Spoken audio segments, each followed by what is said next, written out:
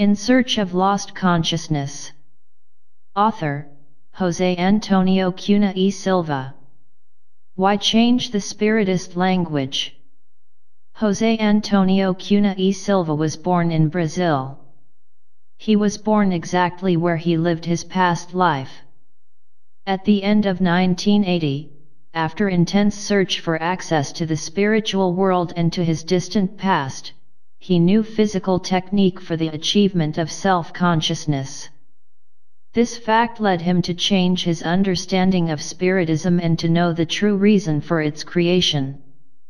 Thus, during these 13 years practicing physical technique for the achievement of self-consciousness, it was possible to experience the awakening of consciousness where everything can be relearned and the understanding of the great symphony of life can be expanded in an unlimited way.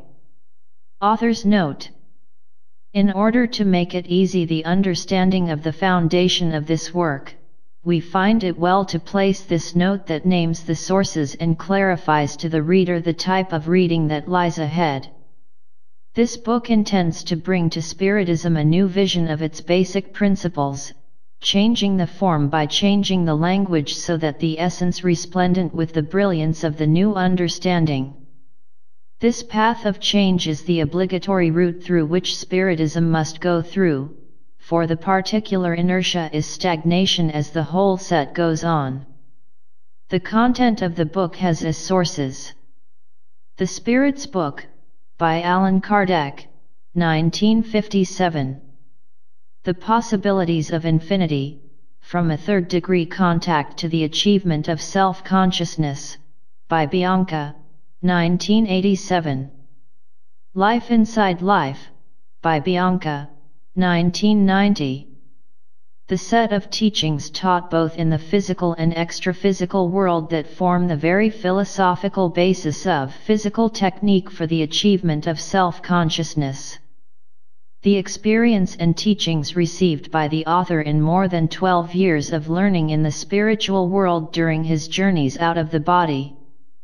Participation in Spiritist works, both in the material world and in the spiritual world. How everything happened. In 1973, after searching for knowledge about the spiritual world, I became Spiritist. First, I have the opportunity to read several books on the subject. I even joined several spiritual organizations, attended courses in parapsychology, astral projection. In other words, I tried to know everything that relates to the spirit and spiritual world. On the doctrine of Spiritism I managed to gain knowledge over the years both through the study of works and also through my experiences in the spiritualistic works of Kardecista and Umbandista guidance. Even though I was a Spiritist and having achieved a certainty of the continuity of life in the spiritual world, inside me, there was still an eagerness and desire to discover a way to access the spiritual world. I believed that, as well as proceeding, I would get all information that I wished about myself. It was with this state of mind, at the end of 1980, I had contact with physical technique for the achievement of self-consciousness. In short time of practicing the exercises taught to me, I had the opportunity to prove the effectiveness of the method. I discovered that in addition to being an objective and safe way to connect with the spiritual world, it was also a way of accessing my own person in the current configuration, as well as in other lives that I lived in other eras, in different bodies. At last, it was my story unfolding before me and I, as a solitary spectator, could relearn it in all its details. The years have passed, and the teachings and experiences of the spiritual world have been increasing, bringing me, consequently, a greater understanding of the material and spiritual worlds. Teachings never before imagined were received by me during the rest period of my physical body, forming new records in my memory. A new angle opened up where I could see life in new colors, inviting me, imperatively, to change. This change was necessary to my concept about the past, present, and future. In the same way, the understanding of the material and spiritual dimensions were becoming crystalline, moving away the troublesome questions.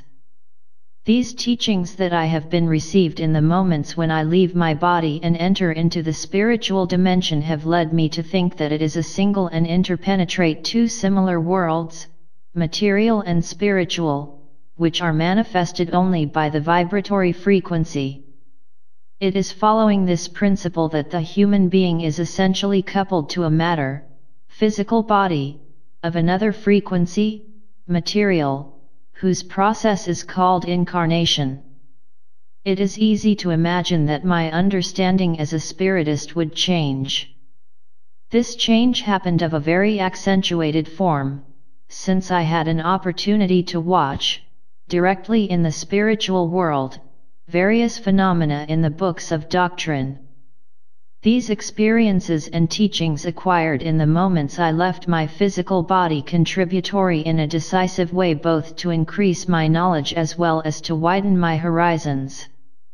In mid-1988, in a meeting in the spiritual world, I was summoned by a spirit who leads the spiritual movement on earth to cooperate with Spiritism in a more direct and objective way. Firstly, I should write about this other side of life, focusing on important points of the Spiritist teachings, within the understanding that I acquired in extracorporeal experiences. In a second moment, I should then begin the practical work within Spiritism already using a new language. This new form of interchange with the spiritual world will be processed quite differently from the present. The people who are on the other side of life and who will act in the physical world will present themselves as they really are. There is no need to play a role, even using fictitious names as they usually do in our day. A summons, without prior notice, caused me surprise. I have, however, taken a resolution to accept the charge, even though I know I am not able enough for the job. I have tried, on the other hand, to regard it as a task that someone has to do. So, within my limits, I propose to fulfill this commitment, offering the best of my efforts. Preface. Many years, 12 in all, I've been lived what we could call a wonderful adventure of a hunter. I became, over time, a hunter of myself. If I used to be the hunting frightened, with no right destination, to walk where other people walked, today I am the hunter who has finally found his hunt. But what about the future? The future I hold in my hands. But it is important to witness what happens to the person when he or she consciously has the opportunity to witness the coming of consciousness. There are innumerable profound changes that take place over time, as much in the physical body as in the human being who possesses it. You can distinguish them from each other perfectly. Initially almost everything is imperceptible. It is too subtle for the senses that are quite asleep to perceive such changes. But as you continue on the great journey of the search for consciousness, you begin to perceive the imperceptible, to feel the insensible, and to see what was previously invisible. A great certainty that we really are human beings hangs over us. A great sense of knowledge to the Creator lodges within us, bringing with us a vague remembrance that we had known Him before and that we had forgotten Him, but now we find Him again. We can represent the journey toward self-consciousness as a road that circles around ourselves. With every turn we do, instead of moving away from ourselves, we have come closer and we have come to see further. Do we feel better than other people around us? No, but we come to understand more deeply how big is the problems that afflict the human being. Among them the most terrible, the unconscious. But crossing the swamp of unconsciousness to reach the seas of full consciousness is no easy task. It is to open your own guts, it is to rip the book of death and rewrite the book of life. It is to die and be born again in the same body. In this adventure we have to get rid of all our psychological aggregates, we have to expel our egos, take off and throw away our masks and end our characters so that only we, eternal human beings, live. Is it a fight between David and Goliath? Truly it is. Victory, however, is within reach of anyone who dares want it. Every good fight leads to a great victory. Knowing where our steps take us, everything becomes easier. The natural difficulties of the walk are presented as a hindrance for a journey that has time to finish. When we walk at sunrise, the night will never reach us. It is the flight of the eagle that will eternally fly. We truly need to break the born/reborn cycle. And for that is necessary to change.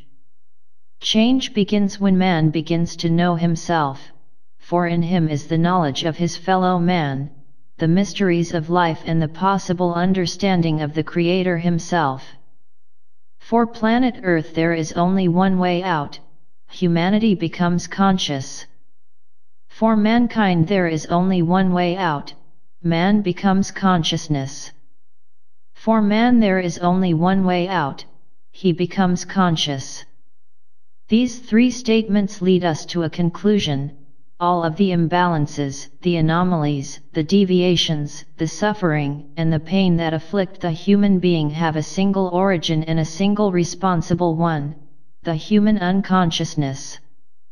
All the more that is attributed as cause and as responsible for these facts that occur with our humanity is only an attempt to find an explanation for what is not known and at the same time to blame someone for a guilt that does not exist.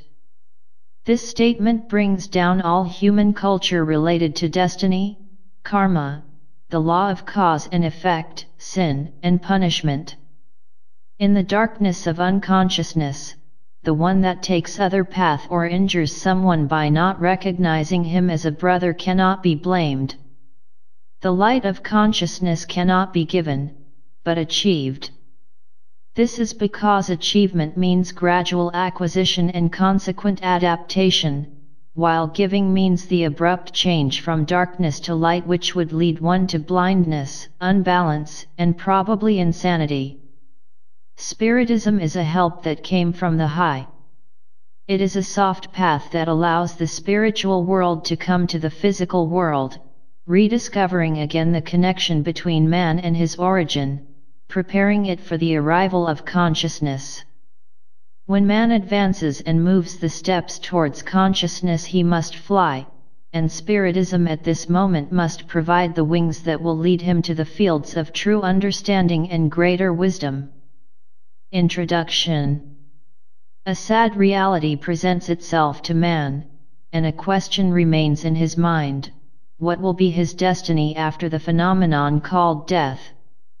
From a simple retrospective of the past, he concludes that during the stage in dense matter he did not obtain the knowledge and preparation for this moment of such great importance. From this arise dramas and tragedies, for the unknown causes fear, anguish and suffering. Nothing more terrifying than losing one's individuality in the intimate structure of being, expelling common sense and reason to distant lands. In this state of almost mental despair, he tries to grasp the old ideas he has always heard, the marvelous and indolent paradise that presents itself to him, Lucifer inviting him to the imminent rescue of his sins in the cauldron of hell. Suddenly, from his trapped mind, there comes a saving hope: eternal sleep. Yes, as he had heard so many times, eternal sleep will lead him to the safe harbor of the Last Judgment, when, miracle of miracles, even dead in matter, he will lift up his human rags and come back to life. Although these ideas run in his tired and suffering mind, in the innermost part of his being echoes a pleading cry for help, for the immortal spirit knows that just as the shipwrecked person needs something solid to lean on, he needs the truth to support himself.